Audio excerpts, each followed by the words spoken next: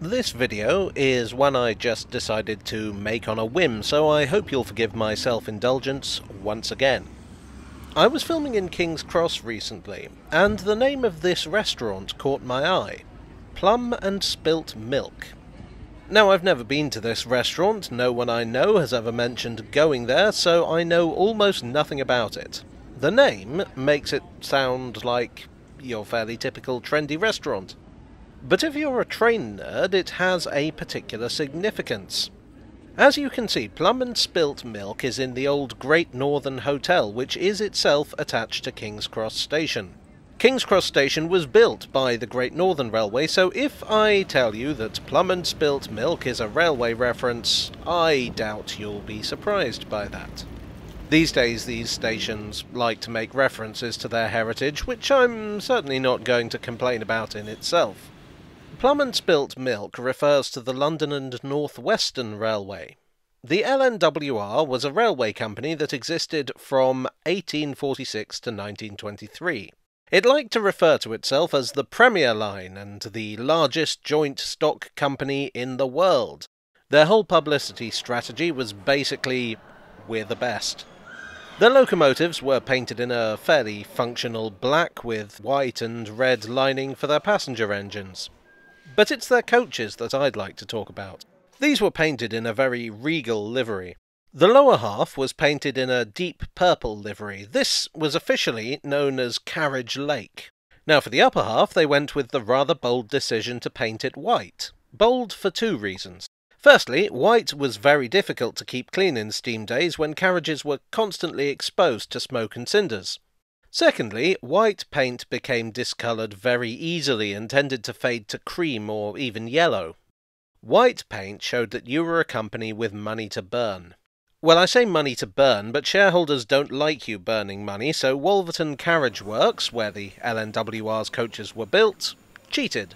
They came up with a colour called Coach White, which had a little bit of blue in it to counteract the yellowing effect. Railway enthusiasts like their nicknames, and Carriage Lake and Coach White is a fairly meaningless set of terms unless you work at Wolverton. So the livery soon became widely known as Plum and Spilt Milk, for fairly obvious reasons. Other companies' coaches got their own nicknames, often food-related. The Great Western Railway had Chocolate and Cream. The London and South Western Railway had the unappetising Salmon and Chocolate. And later on, British Railways had Blood and Custard, which sounds like a detective story about a murder involving clowns. No one steal that idea. The LNWR ceased to exist on the 1st of January 1923 when it was absorbed into the London, Midland and Scottish Railway. The LMS painted their coaches in an all-over crimson that was influenced by the Midland Railway, another of their constituents. With one notable exception. The LNWR's Royal Train remained in Plum and Spilt Milk until the Second World War. I do wonder how the former LNWR employees still working under the LMS felt about that. No longer were they the Premier Line, but they did still have an influence on the Premier Train. One last point to add. Plum and Spilt Milk is an LNWR reference, but the LNWR never used King's Cross. They ran into Euston just down the road.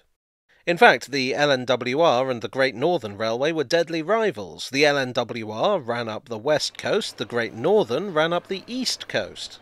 The companies, along with their allies along their respective coasts, competed fiercely to provide the fastest trains from London to Edinburgh and Aberdeen in what became known as the Races to the North. So it's kind of inappropriate that a restaurant at King's Cross should be named after the LNWR. But then the Great Northern didn't even paint their coaches, and varnished teak would be a terrible name for a restaurant.